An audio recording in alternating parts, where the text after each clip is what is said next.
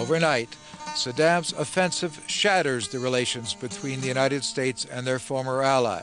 The leader, who George Bush had been assiduously courting, was transformed into the most vicious of tyrants. We're dealing with Hitler revisited, a totalitarianism and a brutality that is naked and unprecedented. But, once again, there are those who accuse the United States of also being responsible for Saddam's attack on Kuwait.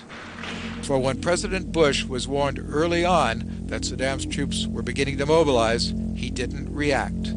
He wanted to believe that Saddam was just bluffing. Some claim he was still making every effort to conciliate the Iraqi dictator, for he saw Iraq as an enormous potential market. There was a real euphoria about Iraq as the next powerhouse in the region and a place with unlimited amounts of money that could become an important American partner. And customer.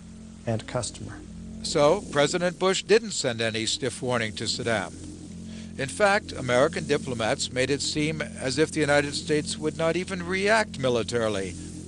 8 days before the invasion, Saddam asked to meet with American Ambassador April Glaspie.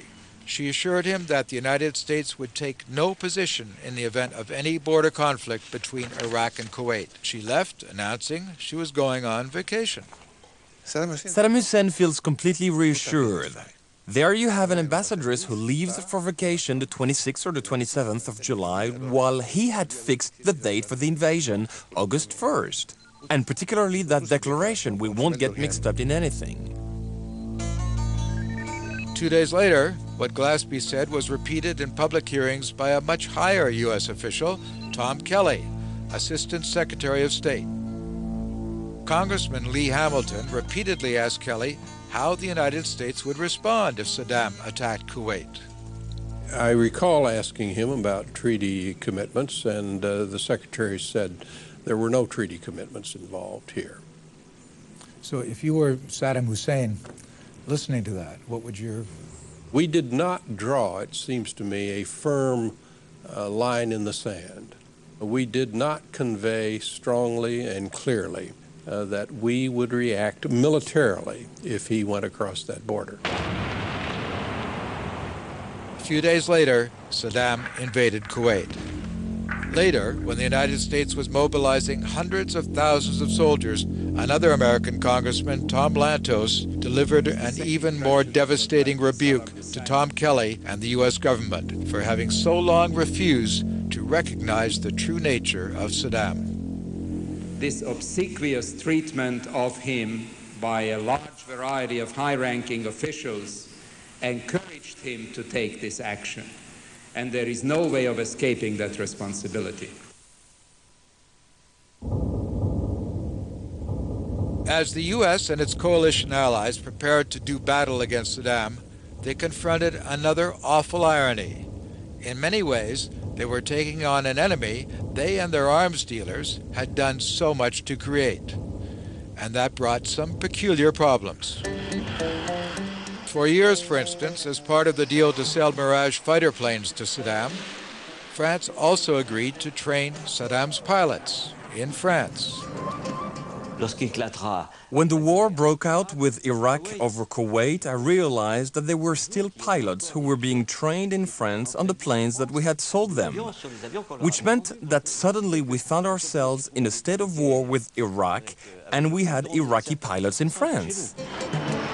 But even more embarrassing for the French, their crack French fighter pilots were unable to show off their sophisticated Mirage in the fight against Saddam. Why? Because they were exactly the same planes they'd sold to the Iraqis. Although the French were fairly precluded from participating in a lot of the offensive air campaign, we were very concerned that our pilots would not be able to distinguish between a French-operated Mirage and an Iraqi-operated Mirage, so we were worried about fratricide. An even bigger quandary for the U.S. and its allies was the extremely effective defense radar system that the French firm Thomson had sold to Saddam for hundreds of millions of dollars. It incorporated all the newest technologies. The French were able to build a system that integrated all of this into a coordinated air defense system that was quite sophisticated. I mean, it was a very, very difficult system to attack. So what was done? Well, because the French were part of the coalition, they were able to provide us a lot of information on the system, where the critical nodes were, and we were able to attack it quite successfully. So the French in the end gave... The French in the end took down their own system, basically. Of course, the amount of aid the Americans had given Saddam over the years would also present some curious problems, some that continue to this day. For instance, we found that some of Saddam's elite forces were brought to the United States in the 80s to be given specialized training by the famed American Green Berets. We were training through the Green Berets, we were training counterinsurgency training, because we were afraid that if Iran overwhelmed Saddam's army, that the units might have to go underground and operate underground. And so they received training in being able to operate as guerrillas themselves on their home turf.